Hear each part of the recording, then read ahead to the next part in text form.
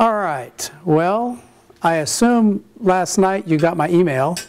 You got the we got the second milestone of the project back to you.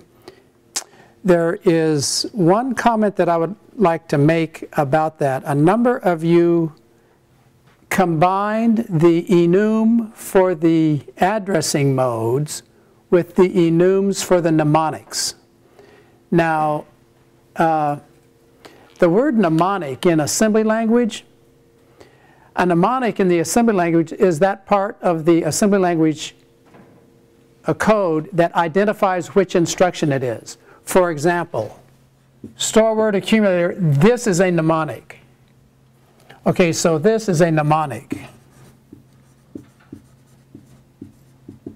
Now if you say 0x00AB, comma, S, all right, this represents the addressing mode. It specifies the addressing mode in assembly language. It's not a mnemonic, all right?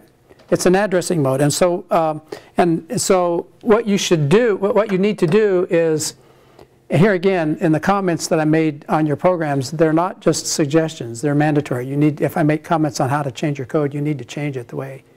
And now, and so a lot of you had mnemonics, a lot of you had enumerateds for these, and you just included these in the same enumerated. But that's not correct, okay? You need to do it separately, yeah. Why does it matter though? Now, that is a really good question, and I'm glad you asked. Because we are going to use the ordinal value of the addressing mode enums to help us generate the code. Now, so there's a specific reason. Well, besides that, you guys, look, even if we weren't doing that, it would be a bad idea to mix them up like that. Because it's like technically not. They're not mnemonics. They're different things. Yeah. Well, you could have called it something else, like list of things. Yeah, but why? Yeah, but it doesn't. Look, you guys, software engineering, you want to have everything be self-documented. They're self-documenting. You see what I'm saying? You need to have a separate set of enums for each different thing that you're enumerating. You see, it would be like enumerating the days of the week with the, I don't know, with the planets. You know, you could have an enum for all the planets and then the days of the week. Well, you would want to combine the days of the weeks with the planets and then you see what I'm saying? That's not good software design. I mean, just from a style, just from a software engineering style perspective. Are you with me? But in this case, there's even more of a reason. In fact, now, what we want to talk about today is code generation, because the next assignment, which is due on Thursday, is the third and final milestone for the project, which is code generation. Okay, now actually before we do that, there were two assignments that were due, or were there two programs or just one program that was due? There were two. Oh yeah, there were, what were they? Okay, so the two assignments that were due today were assignments to translate a program that passes parameters, one using call by reference, one using global variables, passing a global variable by reference, and another one passing a local variable by reference. So maybe before we, let's take do a little interlude here, and before we proceed with code generation and all this stuff about addressing modes and enumerated types, let's see if there's any questions about the homework that's due today. Okay, so there's no more questions about the homework that's due today. Okay, let's review this. Okay, let's go back to when you pass a global variable by reference. When you pass a global variable by reference, how do you get the address of the global variable on the runtime stack? You load word accumulator with what? Yeah, yes. What's immediate? You load the symbol immediate. Right, you load the symbol, because what is a symbol? A symbol is a what? Is an address. So the way you get the address of the global variable on the runtime stack is you load word accumulator the symbol using immediate addressing, and that puts its address on the stack. Then in the function, if it wants to access the address directly, what does it use? Stack relative. But if it wants to access what it is pointing to, what does it use now? Stack relative deferred. Okay, so that was a little bit of a review on how that works. And let's review the other one. How do you push the address of a local variable which is on the runtime stack? There's a special instruction you have to use, remember? Move SP, move the stack pointer to the accumulator. That gets the what in the accumulator?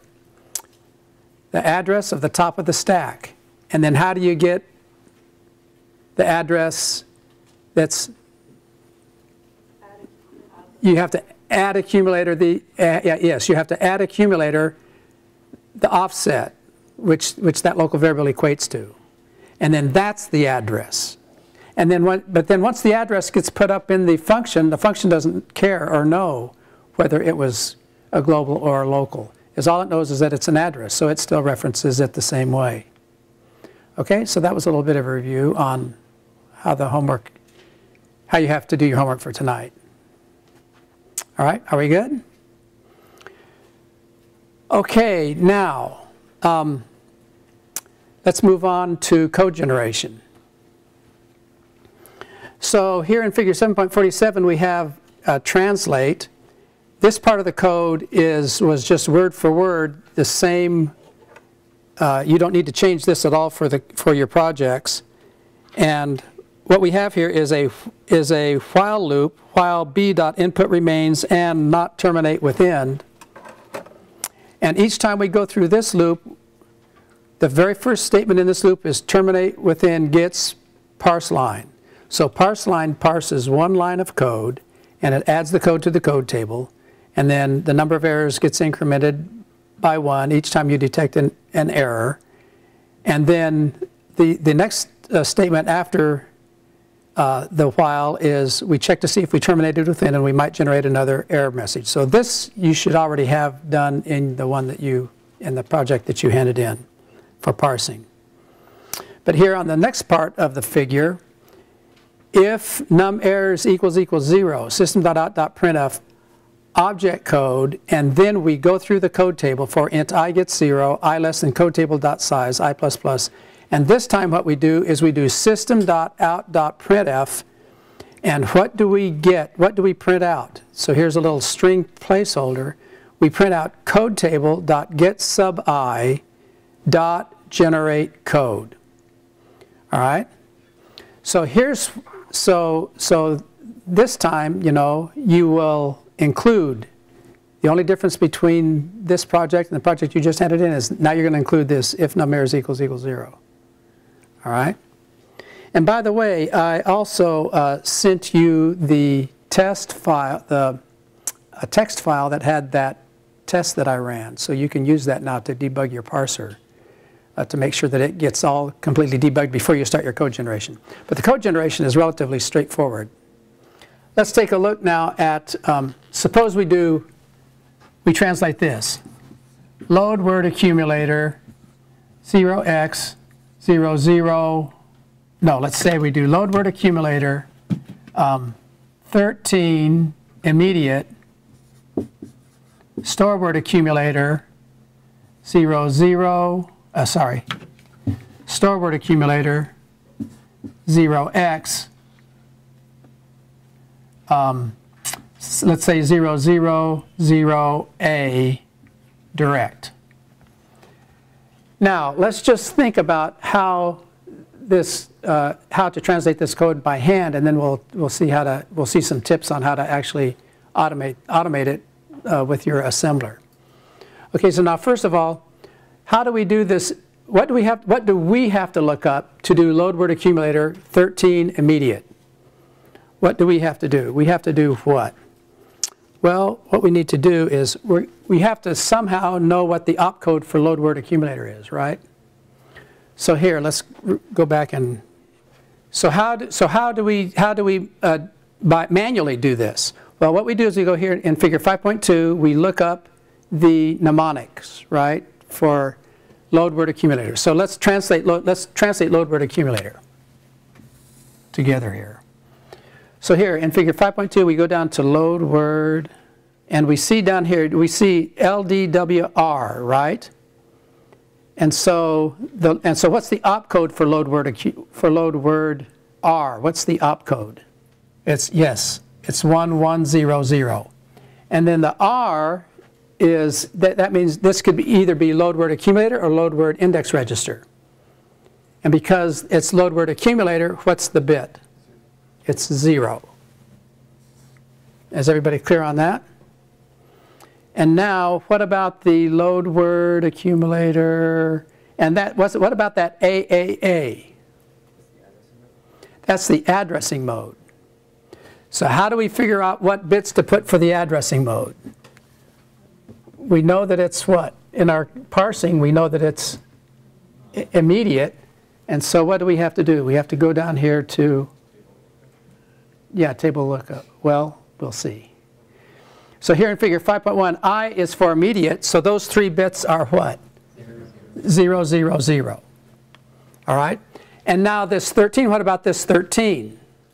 That needs to be translated to text. As we stored an integer, but it needs to be translated to text. Now what is, can somebody do hex 13 for us? ABC, D, 1340. Yes, it's D. It's D, isn't it? I'm pretty sure. Yeah, it's D. Okay, so this would be, so D is what? So this would be 0, 0, 0, 0, 0, 0, 0, 0. Actually, it would be 0, 0, 0, D in hex. So that's 0, 0, 0, 0, 0, 0, 0, 0, 0, 0, 0, 0, 0. Oh, now what's D? So what's D? 1, D, E, F, yes. All right, is everybody clear on that one? And now let's do store word accumulator. So let's go back to store word accumulator. So how do we do that? We come down here to store word. So store word R. And what do we have for the opcode? 1110, 1110. And then the R bit, this is 0. And this is, now, this is what? Direct. So now watch this. Let's go to direct. So direct addressing is what? 001. So this is 001. And then this is 000A, but in binary it's 0000, 0000, 0000, A is what? 1010. Right, because 9 is 1001. So A is 1010. Is everybody good? Now we all know how to do this, right? We learned how to do this first couple weeks. Okay? Okay, so this is what it is in binary. Now here's how it needs to be output. Here's the format that it needs to be output in when you output it. It needs to be like this. Now what is this in hex? No, in hex. This is C 0 space what? 00 space 0 D. Now, is everybody clear on that? And this one has to be what? Now what is this? D, no, isn't it E? Yeah. It's E 1, and this is what? 0, 0, and this is what? 0A. So this is how it must appear in the printout. Now notice that there cannot be any trailing spaces here, because what you need to be able to do is we need to be able to put this, if you want to make sure it's correct, copy this and paste it into the PEP9 desktop app in the object pane and execute the object and see if it runs. Yeah. And we want it to be separate lines for all the... And that is a very good point. We want it to be separate lines because otherwise it is a bear to grade and to debug. So what we want is we want to see these patterns one line per line of source code. Okay, so that's a requirement. Is everybody clear on the formatting? All right? And there can't be any trailing spaces here because the new line counts as the space as the character in between the pairs of hex digits. Now, is everybody clear on that? Okay, so now that's the formatting. But now, you guys, here's the thing. How the heck do we go from this to this? how do we go to this low bit accumulator, 13 immediate, to this C0? Because look, you guys, what did we have to do? To do this one, we had to know that this was the register R field and this was the what? Addressing mode. And to do this one, we had to know that this was the register R field and this was the addressing mode. And so how are we going to do this? Well, it turns out there is a very, very slick way to do this. And it goes like this. Now check this out. Actually, before we do this, let's go back. Here, let's take a little. Let's go back to chapter 7 and remember this demo. Let's remember this demo, this Java map demo. All right? Now, do you remember when we did this Java map demo? We put in Mars and it said planet Mars is red. And then what did it say? Enumerated output P_Mars. But then what did it say? Ordinal output 3. Now look, why is Mars have ordinal output 3? Why does that enumerated P_Mars have ordinal output 3? Because here, if you look at public enum planet, what order are these listed in? Mercury, Venus, Earth, Mars, Jupiter, Saturn, Uranus, Neptune, Pluto. Are you with me? So the ordinal value is the what? Yeah, it's actually not an array, so I mean technically it's not like an index, but it's like it's the number. If you count up starting with 0, okay, using the counting numbers, you know, the natural numbers. So Mercury is 0, Venus is 1, Earth is 2, Mars is 3, etc. Are you with me? Now, but look at this. If we go back to chapter 5 and we take a look at this figure 5.1, immediate has what addressing AAA field? 0, 0, 0. Well, look, if you define your addressing modes in a separate enum, starting with what? Immediate.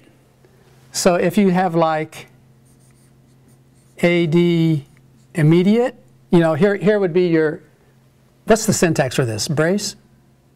All right. So if you enumerate them like this, AD immediate, and then addressing mode, what was the next, what was the second one is direct, and then addressing mode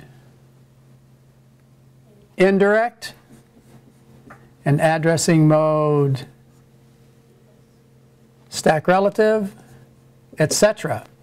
Then, you guys, what will the ordinal values of these mnemons be? What will the ordinal values be? Yes, ordinal values will be 0, 1, 2, 3, etc. Are you with me? Now look, you guys, here's the idea. The idea is this. Well, actually, we don't even need to convert it to binary. It's even easier than that. Because look, yeah, you could do it that way, but there's even an easier way to do it than that. Look, you guys know, now in your generate listing, have you figured out now how to have Java write an integer value as 2 hex digits? Oh, did you do all that stuff yourself? No, no, no. You should let Java, you know, you understand what I'm saying? Yeah, is it like a percent? Yeah, it's like a string format, right? Yeah, it's a string format feature, right? So by now, I think most of you should know how in Java to write an integer value as a pair of hex digits. In other words, it'll convert it to hex. Are you with me? So here's the idea. The idea is that what you do is you take the instruction specifier, this whole thing, And if you can make this an integer, then Java can give you the C0. Are you with me? If you can compute this 11000000, if you can compute that as an integer, Java can spit out the C0. And if you can convert 11100001 into an integer, into the right integer, Java can spit out the what? The E1. Now, is everybody clear on that? Well, yeah. So now here is it's like that. But is everybody with me that if you can figure out the integer value of this, considering this as an unsigned integer, if you can calculate the correct integer for the integer value for this, then Java can convert this integer to a, in base 16 hexadecimal format as 2 hexadecimal characters. Are you with me? And that's better? Well, look how easy it's going to be. Look how easy it's going to be. Well, here, now comes the trick. Now comes the technique. Because see, look, how are you going to convert this? How are you going to convert this to the correct integer so that Java can spit out the E1 for this one? Well, look, it's like this. Let's do the store word accumulator. Let's do the store word accumulator 0x000a comma d. Now watch this. So store word accumulator 0x000a comma direct. Right? Now let's go to our figure 5.2 and look at store word accumulator. So that's store word R. Okay, so now what are the bits for store word R? It's 1110 R A. Actually, I'll tell you what, let's do. Yeah, it's store word accumulator 1110 R A. Is everybody clear on this? Okay, but now, because it's store word accumulator, what do we know? R0. So because it's store word accumulator, now we know it's 1110 0 A. Are you with me? But now look, if you take these addressing modes and you just make all three of them 0, what do you have? You have 1110 0 0 0 0. Now this bit sequence has an unsigned decimal value. Are you with me? And what is it? What if you consider this to be an unsigned decimal integer? What integer is it? Let's calculate it. Are you with me? Let's calculate this integer. With assuming that these are all that the addressing mode is all zeros. Let's calculate this integer. What integer is this? Is anyone? Can you do it? What do we have to do? What is this? 1, 2, 4, 8, 16. What is it? 32 plus what? 64 plus what? 128. 8, 9, 10, 11, 12, 13, 14, 1, 4, 3, 4, 10, 12, 1, 2. That's 224. Are you with me? Now watch this. You know that the store word accumulator, if the addressing mode field is all zeros, is always 224. So here's the thing. Just do what? No. Well, no. So how do we get this? We just add the what? Well, I know, but we can't just add one because we add the addressing mode to that. Add the what of the addressing mode? Add the ordinal value of the addressing mode to 224, and you've got the integer. And then Java can print it out, the 2 digits for you. Okay, so here, does everybody see what we're saying? Yeah, hold on, let me summarize this on the board here. Okay, so look. So this number binary equals 224 decimal. Okay? So to get, so what is this number? This number is what? This number here is 225, right? But 1 is the ordinal value of D. So here, let's write it out. To get integer value, to get the integer representation of the instruction specifier, to get the integer representation, integer representation of the instruction specifier. Now, what is the instruction specifier? The instruction specifier is what? It's all 8 bits. Opcode, register R field, addressing AAA field. Right, that's the instruction specifier. To get the integer representation of that, what did we say? Add the ordinal value of the addressing mode to what? 224. Add the ordinal value of the addressing mode, of the addressing field. Add the ordinal value of the addressing mode to what? To 224. Now, how would you do, and you know, how would you do it for load word accumulator? How would you do the same thing for load word? You'd have to calculate another what? Another integer. And what would the integer value for load word accumulator be? Well, these are all zeros because this one happens to be, bad example. Shouldn't have made this one 0 immediate, but anyway. So what would the integer value for the load word accumulator be? It would be, instead of being 224, what would it be? 64 plus 128, right? So look, the point is that every non-unary instruction has a what?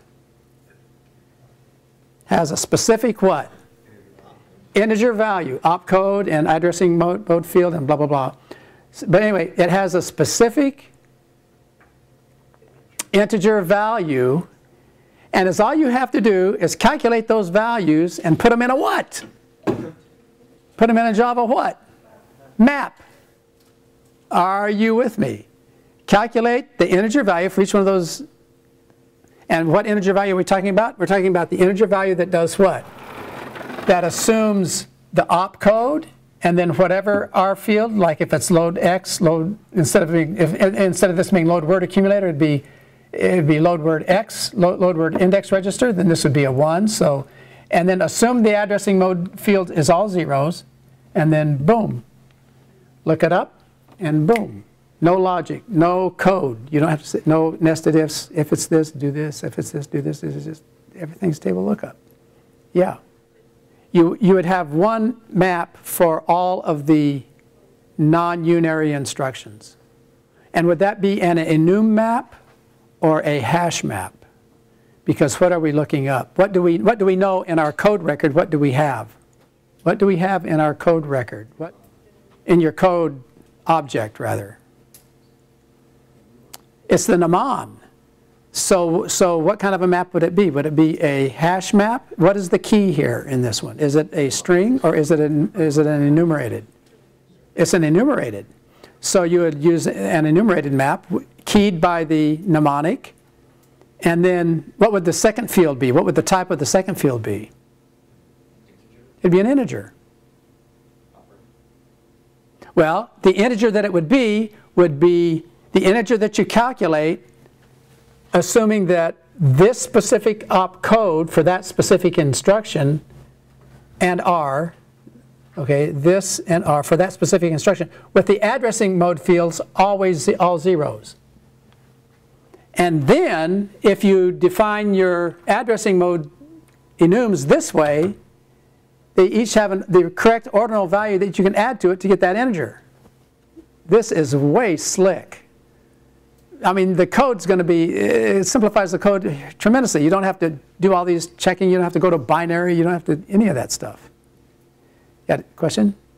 Yeah. Okay, that's a good question. What if you have two different R values? And the answer is yes. You need a separate integer. You need a separate entry for add Yeah, sorry, you need a, here, you would need a separate entry for LDWA and a separate one for LDWX. Yeah, that's a good point. You would have to have that. And because those are different integers, right? Because the R fields are different, but you would calculate the addressing fields being 0. Yeah, question? But like he said, Oh, actually, you're right. You could, yeah. That's a good point. we're not doing that. Yeah. But I think it's easier because the A. Ours is only 0. Yeah, but I think, but it's much easier. But it's easier because you already have these enumerated. You already have these enumerated. Well, right, but like if our parser was supposed to do something with x's also. Oh, I So see. it doesn't matter. Yeah, I know. Yeah, you're right. I don't think I gave you any store word index register instructions. But you should program it as if you did. I mean, you might want to add that later. After this course, you might want to go back and enhance your project. Or you might want to forget it.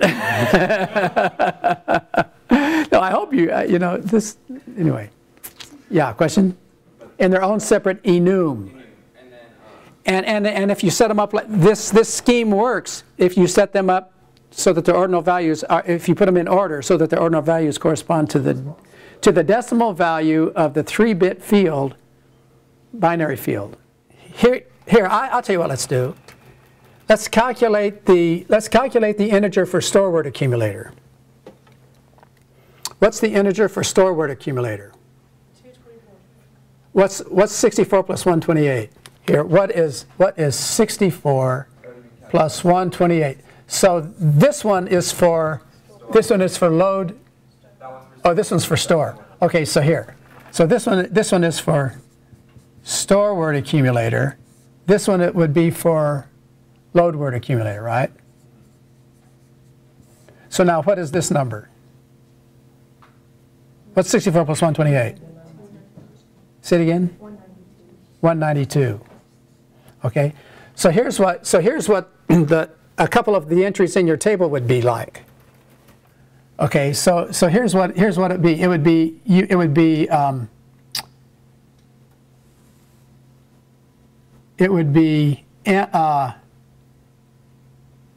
M L D W A, and that would be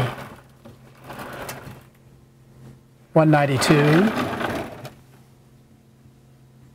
and M store word accumulator, and that would be 224, etc. And we're making a table. Yeah, it would be a Java map. A map, yeah. And this is a key, and it would be an enum map because the key, because you'd be looking this up and you'd be getting this out. Right. And then all you have to do is look that up, add the ordinal value of the addressing mode, use Java to convert that one integer to 2-byte value, and boom, out comes the C0. No, it's the same. You've done it before. Yeah, haven't we? Didn't you? You've used both maps. You've looked up both kinds of maps. Like the email for the Oh, we would have to go back and look at Java. Yeah. Here, let's review that. How do you get the enumerated value? Okay, so here in the Java map demo, it says ordinal output 3. So how do we get that? So here's our maps. So here is our hash map. That's where the key is the string. All right, and then the value part of the key value pair is an enum. And here is the enum map where the key is an enumerated and the value part of the key value pair is a string. All right. Now, with this one, this is going to be an enum and this is going to be an int. Are you with me? Okay. And let's take a look at how you get the enumerated value. So Planet gets maps.planettable.get line.toLowerCase. So Planet is the enum, right? And then string, Planet string. So that is the string the way we want to have it printed out.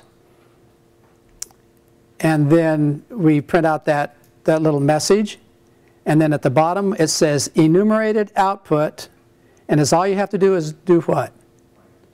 Put planet to get the enumerated out, and then ordinal output is what? Planet.ordinal.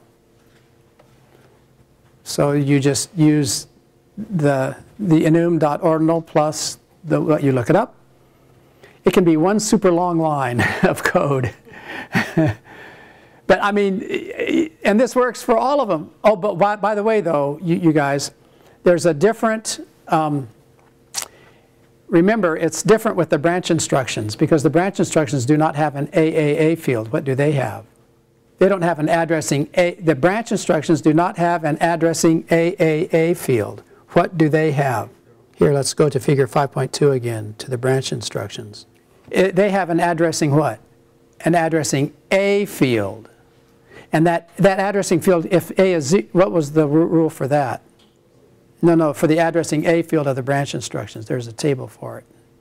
Yes, so here in figure 4.8, the addressing A field, if the A is 0, it's immediate. If it's 1, it's indexed. So that, this doesn't work for that. That has to be done differently. But it can be done the same way.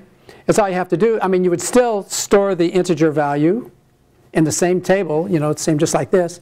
Only thing is, instead of adding the ordinal value of the addressing mode, it's a little bit different if it's a branch instruction. If it's a branch instruction, you add what? 0. You add 0 if it's immediate, and what? 1 if it's indexed. Are we good?